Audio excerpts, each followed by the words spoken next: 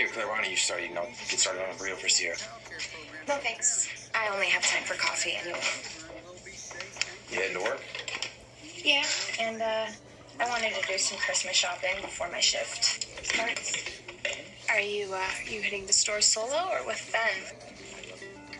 Solo. It's easier to buy a gift for someone when they're not with you. Yeah, I'm gonna take a shower.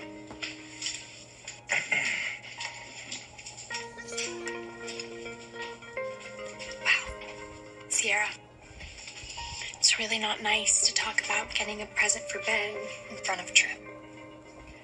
You were the one who asked me if I was shopping with him, and you did it on purpose, Claire.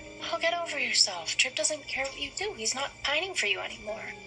How could he when you're all over him 24/7? Come on, what do you care? You dumped him for a serial killer, remember?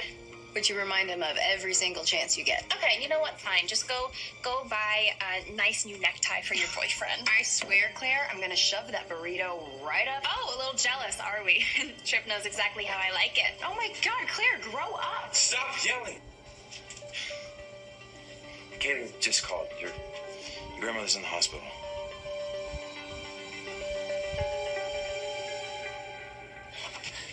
Hey, what's wrong? It's not really. It was a dream. Yeah, I mean, it must have been a bad one. I heard you screaming from all the way down the hall. What was it about? I lost Ariana. Gabby, you were probably just remembering prison, okay? But that's in the past. You will never be separated from Ari, ever again. You can't be so sure of that. I am sure. Right, you never should have been locked up for a crime that Abigail committed in the first place. But look at me, that is over. You're home. And we are about to have a wonderful Christmas with our daughter.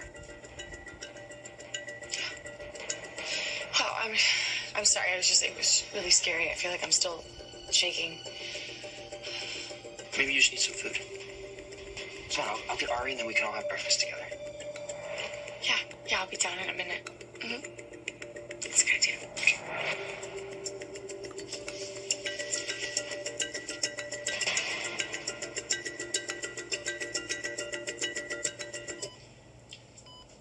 Come on, Grandma.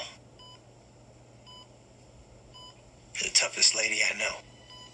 I need you to be tough now and fight with everything you've got to come back to all the people that love you.